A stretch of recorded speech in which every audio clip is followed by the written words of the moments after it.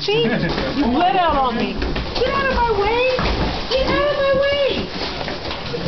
Just watch the shield when it comes out. You don't go for the legs yet. Keep pressure on the shield. Inmate, Shield man. get down on your knees! Until they have control of the arm. Inmate, get on your knees! Knee strikes. Down on your knees! Down on the floor. You got his arm? Yeah, that one doesn't work. Get on the floor! Get in there. Red resisting. Get out on the floor. Get a wrist lock. Right arm, left arm! Get him down. Okay, now you just go to his knees. Just straight down. Straight down. Back. Just straight down. Go to your, if he doesn't, give him a kick in the tibial. You know, Inmate, get on your knees! bottom of the calf. Boom. Get him! Don't go down. Down. Nope, he's just going straight to his knees.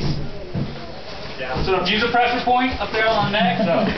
Okay, in this position, you guys are right on my arm. Let's just run the left arm. Hold your legs down. Hold on. Okay, I'm like this, right? Can I go straight down? No, I can't.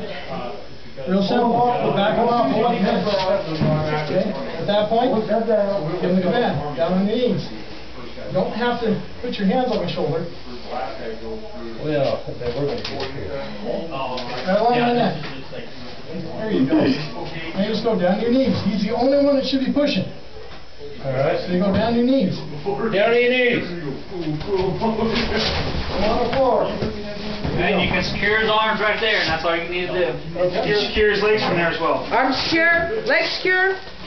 You don't have to cross them, because he can't kick his legs under.